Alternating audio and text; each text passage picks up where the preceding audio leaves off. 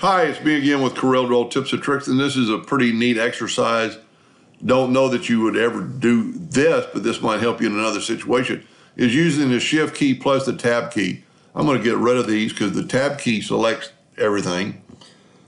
So I'm going to Shift key and Tab, and it selects the outside circle. Let's say I want every other line black. So I'd click on it again, let go, and make it black. Click on it twice, let it go, make it black. I'm clicking on the Shift and the Tab key twice. I messed up there by holding it down. So hold down the Shift key and then tap the Tab key twice. This way, I don't even have to take my eyes off the screen. I can see, and all I have to do, I don't have to move the mouse over here every time after I select one. I don't know that you'd ever use that scenario, but let's just do this little exercise while we got it. Let's go to Edit and find and Replace and find objects of color. We're going to find outlines that are RGB black. We're not going to replace it. We're just going to find, and look what it did. It found all our black circles. So you could eliminate or, what was I trying to say? Take them out of there and make them separate than the other lines. Because these lines are so close together that you really, to use the pick tool to make every other line black, you'd have to pick it and then go over here and make it black.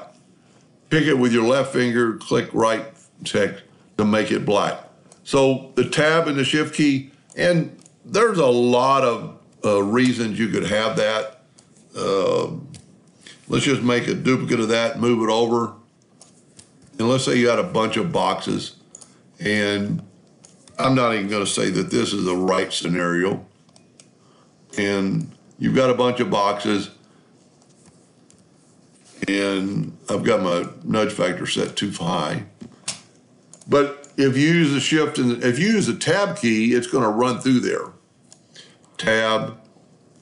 Let me get the pick tool. Tab, tab, tab, tab. And it actually does them opposite of the way you drew them.